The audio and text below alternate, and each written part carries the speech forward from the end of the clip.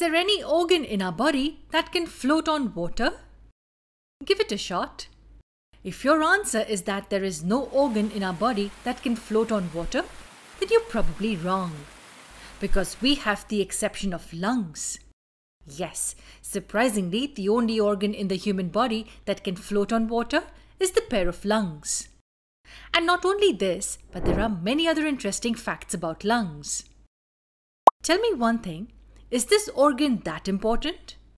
Why are lungs so widely studied? Well, lungs form the core of the respiratory system. And this system makes sure that we are alive. And how is that done? We've seen how aquatic animals carry out the vital gaseous exchange. Now it's time we have a look at the respiratory system in humans. This is how the complete respiratory system looks like. It begins from the nose here and ends at the alveoli in the lungs. Let us get introduced to each part in detail. First comes the upper respiratory tract. It consists of the nasal cavity, the pharynx and the larynx. Let's commence with studying the complete nasal cavity. If we zoom into the structure, we find that the nasal chamber looks somewhat like this. It mainly has 3 regions or parts. This is the part we're all familiar with, the nose. Any idea what the openings are called as? Yes, they're called as nostrils. The nostrils, also called as nares, are these openings. Just as the nasal chamber within commences, we have the first region called the vestibule. This region bears tiny hair-like structures which serve different purposes. Any guesses what functions the vestibule region will have? The region has a lining of mucus that helps trap any foreign particle which enters through the inhaled air. Also, the hair in this region expel the trapped particles out with rhythmic movement. So the vestibule region has all the arrangements to defend the bacteria or other harmful particles that may try entering the system with the inhaled air. The next region following this is the respiratory region.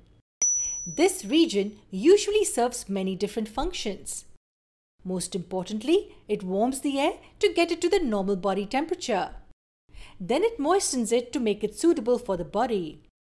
And lastly, it helps send some air to the third nasal chamber and push the remaining air forward into the next part of the respiratory tract. Now, what do you think the third chamber would do with the air? Well, the name olfactory says it all. The region is responsible for the sense of smell. It contains highly sensitive cells which send the received signal to the brain and help in identifying the smell. Post the nasal chamber comes the next part called the pharynx. This is like a common connection between the respiratory and the digestive tract. And why do we say so? Well, as you can see here, this acts like a common passage between the nasal chamber on the top and the windpipe and the food pipe just lying below it. The pharynx is also further divided into 3 parts. The nasopharynx, which is the continuation with the nasal chamber. Oropharynx, the one that lies behind the oral cavity. This is the central region. And lastly, we have the laryngopharynx, which is the last region connecting to the next part, that is the larynx. What do you think is the pharynx important for? Well, apart from receiving food and air from the respective zones, the pharynx performs one of the most crucial tasks. Imagine what will happen even if a small amount of food enters the respiratory tract by mistake. Apart from the discomfort caused, it will be a serious concern. But how does the food know the way to the food pipe each and every time? How doesn't the food accidentally enter the windpipe? Well, that's taken care of by the pharynx. Do you notice a small flap here? This flap, named the epiglottis, falls over to cover the surface below when the food enters the system. As a result, the opening of the windpipe gets covered and the food strictly passes into the esophagus. The presence of the epiglottis makes the pharynx an extremely important part of the system. Now next on the list is the larynx. The last part of the upper respiratory tract is also known as the voice box. Now this name talks about its significance. Is this responsible for creating the voice that we have? Yes, the larynx is involved in the sound production. And how does it produce sound exactly? Well, the voice box has lateral folds somewhat like this. Now imagine air to pass through these folds.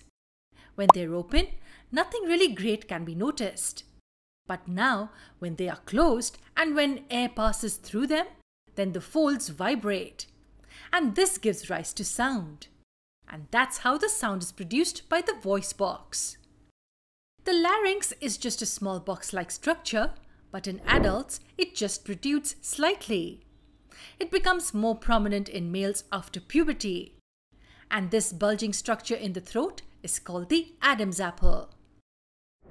Well, these three components make up the upper respiratory tract: the nasal cavity, the pharynx, and the larynx.